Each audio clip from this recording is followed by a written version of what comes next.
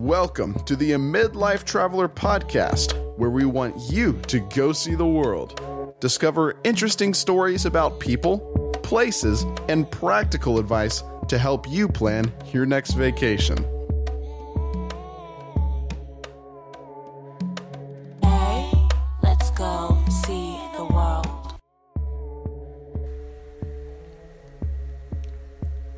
Hello, and thanks so much for joining us to listen to the Midlife Traveler podcast. We are in the middle of season 1. We're recording a series on Scotland, and through this, we're sharing the voice and the opinions and the mind of a Scotsman named James, and also sharing some of my personal experiences there. And we have a couple of episodes here that are about the kilt, about the Scottish kilt and men wearing kilts. And this particular one happens to be about the perennial question that many Americans seem to have, which is, hey, what do they wear under their kilts? And I find it kind of interesting, the American fascination that we have about a man and a kilt and what he chooses to wear under it. And the reason I find it fascinating is I hadn't thought about it before, but one of the first topics that I got asked about when I returned home from my trip to Scotland was kilts. And in particular, I was asked, what do they wear under them? So to satisfy your curiosity, I'm giving you two very different replies from two authentic Scotsmen. I will tell you about the first one, and then the second one you're just going to have to hear for yourself because it is James and he's sharing it in his own voice. So the first Scotsman reply that I have is a man named Sean, who is a friend of the family, and he is a Scotsman who married an American woman and now lives in the United States. And he works in the fire rescue industry and knows my husband through that, and they've been occasionally known maybe to go to a pub for a couple of drinks. And on one such occasion, I think it was after a trade show or something, a group of firefighters and guys were in a bar and sharing beer, sharing stories, and eventually the question of the kilt came up. And so Sean's reply to, hey, what do you wear under your kilt, really earned a laugh from the guys, but at the same time, he really insinuated, hey, mind your own damn business.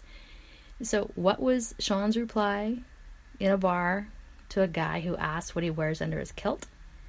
He said, your wife's lipstick. Now that's a pretty good reply and earned a laugh from the guys, but it might not be the most accurate daily thing that a Scotsman wears under his kilt. So what I have next is a second reply, and this is recorded while I was in Scotland. So James is a Highlander who grew up wearing the kilt as a normal part of his life because he grew up in the Outer Hebrides Islands, the remote island highland area, and today he still wears a kilt on occasions. Yes, he wears it when he's leading and guiding tours, but he also still wears it on other occasions as well. So after he shared a really cool story about the history of the Scottish kilt, a minute or two of silence passed, and someone else said, hey, what do you guys wear under your kilts? Is it underwear? And James's reply to this question was really a more politically correct way of reminding us foreign tourists to just mind our own business. And here's the reply in his words. It's just so much better hearing the explanation through his voice. So here's James answering the question. What does a Scotsman wear under a kilt? The original Scots didn't choose to wear or not wear underwear. It hadn't been invented. And trust me, if it had been invented, they would have chose to wear it. This kilt is made from Harris tweed. It's very, very aggressive on your skin. So trust me, if given the option, you would wear underwear.